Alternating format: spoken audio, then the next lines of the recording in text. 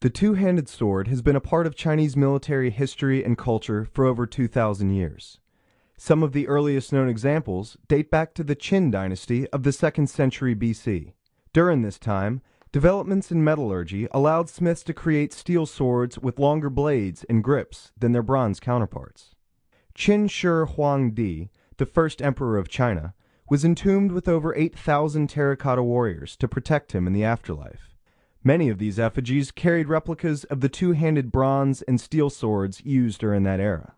Tomb rubbings and artwork from the following Han, Sui, and Tang dynasties suggest that two-handed swordsmanship remained an important part of the military tradition.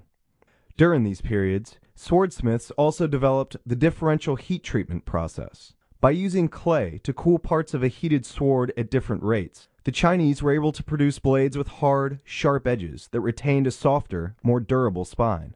The Japanese adopted the manufacturing techniques of this period and used them as the foundation for their sword-making arts.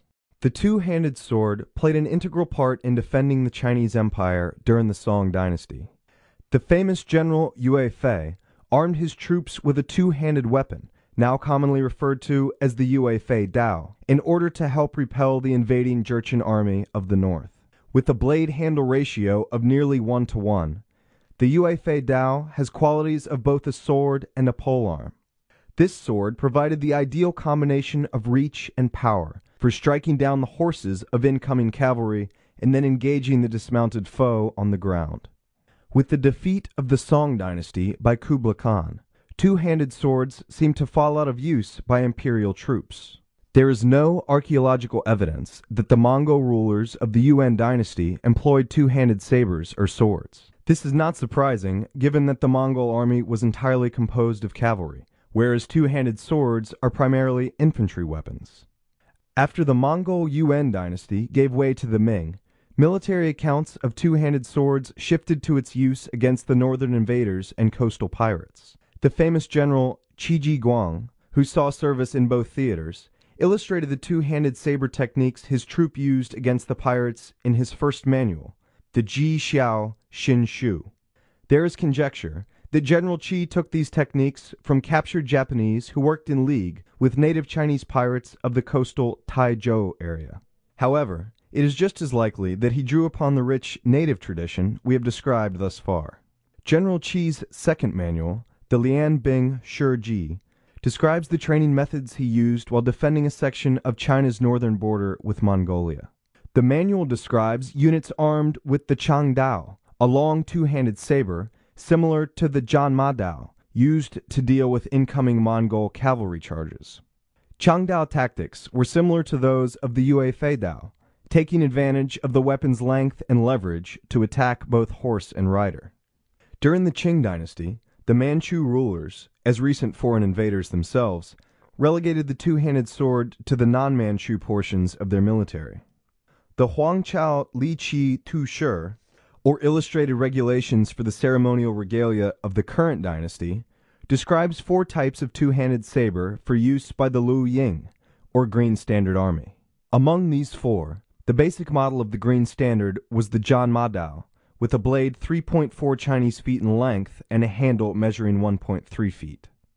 The two-handed sword was an active part of the Chinese military as late as 1945, when nationalist troops carried large Miao Dao and Da Dao into battle during the Second Sino-Japanese War. Well-known regiments like the Da Dao Dui, or Big Blade Troop, used their swordsmanship in the trenches to protect key areas of the Great Wall during the Japanese invasion.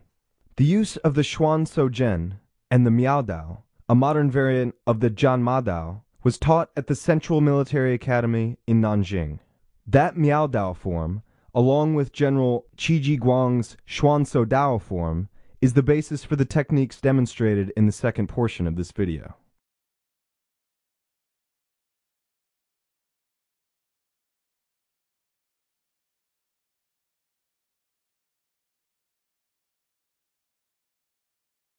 Beng Tiao and Kan are 2 basic cuts that typify the powerful, aggressive style of combat associated with a two-handed sword.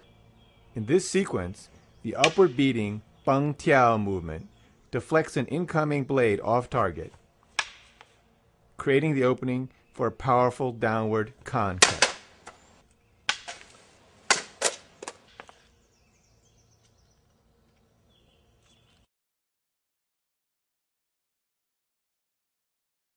The two-handed swordsman also has a variety of short percussive cuts at his disposal. Here, I initiate an exchange with a long energy thrust or tse. After deflecting the counter thrust with a circular beating movement, I deliver short energy P cuts to my opponent's arm and then his neck.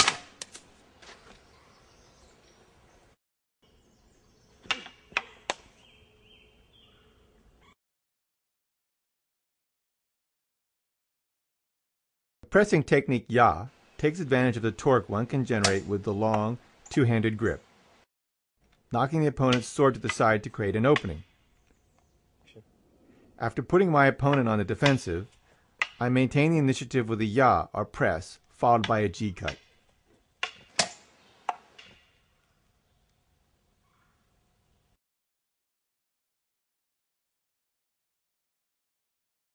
The power and stability of the two-handed grip makes it ideal for intercepting movements that preempt an opponent's attack. By jamming the incoming cut against the guard of the blade, the swordsman creates a fulcrum around which he can deliver a G cut to the neck.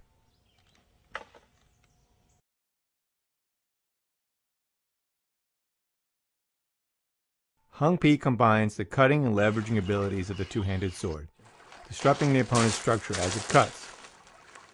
In this sequence, I step off the line of an incoming attack, voiding it and creating an opening for the Hung Pi cut.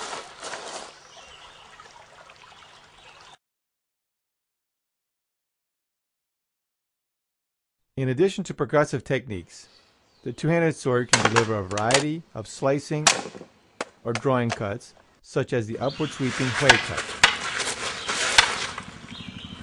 This technique is analogous to the Liao cut of one-handed Dao and Jianfa.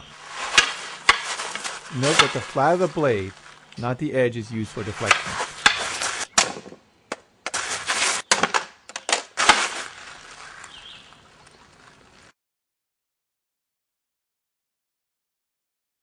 The two-handed sword can also be used with a reverse grip.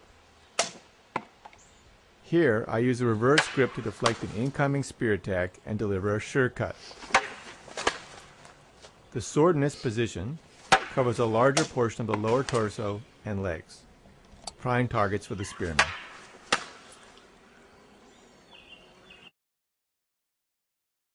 Two-handed swordsmanship was a vital part of the Chinese military arts for over 2,000 years. Its arsenal includes short and long energy techniques that are effective against a variety of different weapons and attacks. The recent resurgence of historical swordsmanship has helped ensure that this art will be preserved for generations to come.